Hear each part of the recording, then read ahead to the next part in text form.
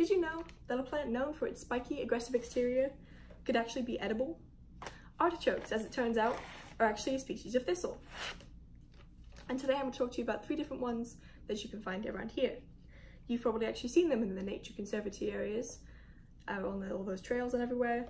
Me, I'm actually into botany, but I don't have any degrees yet, so I've gone to government atlases and websites and journals to teach you all correctly all about thistles. Despite it actually being the national flower of Scotland, I'm going to teach you about the native species, not the native, but the species that you can find here in Northern California. So without further ado, let's begin with the milk thistle. The milk thistle is useful medicinally, but not really environmentally. So it's characterized by its shiny leaves that are marbled, green and white. Now, I really love plants, but I don't actually own any thistles because they're actually really hard to grow indoors. So I've drawn you a little botanist's drawing. So as I said, it's got shiny leaves, the marbled green and white. So the white is going to be the white and the dark is going to be the green. And then the spikes that are characteristic of the milk thistle, and then the bulb with, of course, the iconic purple flowers that I didn't color purple. But that description I got from the Invasive Plant Atlas.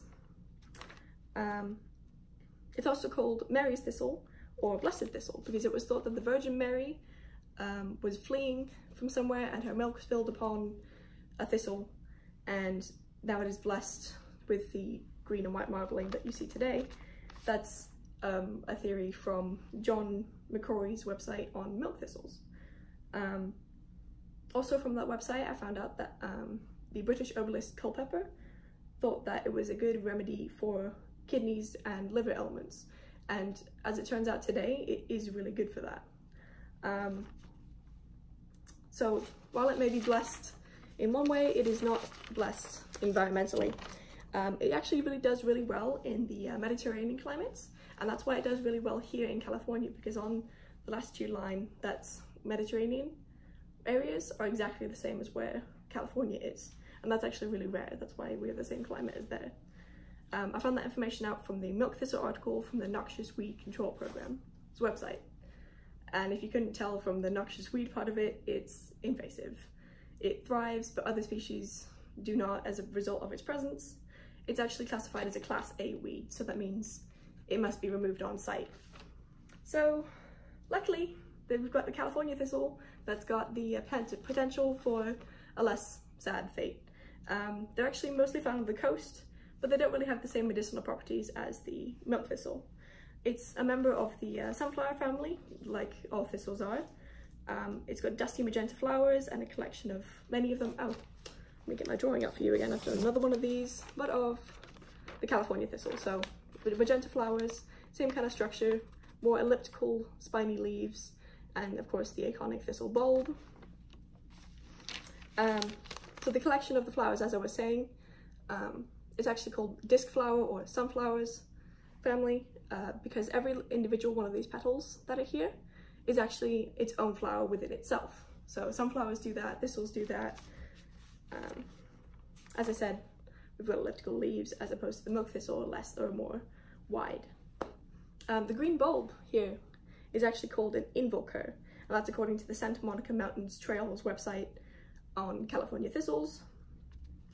So as they may look slightly different, the California thistle, if you couldn't get from its name, is actually endemic to California, so it's only found here in the Golden State. Cercium occidental is its Latin name, and it literally means thistle from the west. I got that information again from the Santa Monica Mountains Trails Council, the article on California thistles. So despite being here first, it is actually sadly less common in places like the Santa Monica Mountains as the invasive species, because the invasive species will actually kill off the endemic one. So finally, the most exciting one that I've been keeping you guys in suspense about this entire time, the artichoke. It's a species of thistle, if you hadn't got that already, and they do have health benefits as well. So all thistles are part of the family Aristoicae, or the specific globe artichoke species is called Cynara scolomus, also part of the sunflower family. It was actually introduced to California, and California is actually the supplier for 100% of all artichokes in the US. So if you were to go to the East Coast and buy an artichoke, it would be from California. So that seems kind of crazy to me. That's from the BioWeb's article in Wisconsin, for the University of Wisconsin, and it's their article on globe artichokes.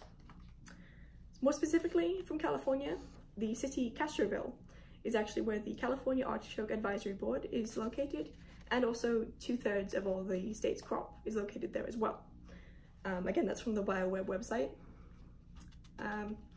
It's tasty, and it uses treatments in past for snake bites and anemia. That's from the BioWeb website as well. So we recognize artichoke. You can see the similarities between these two, right? So you've got the bulb here, the stem, and then the leaves. You can see how they've got similar structure, but the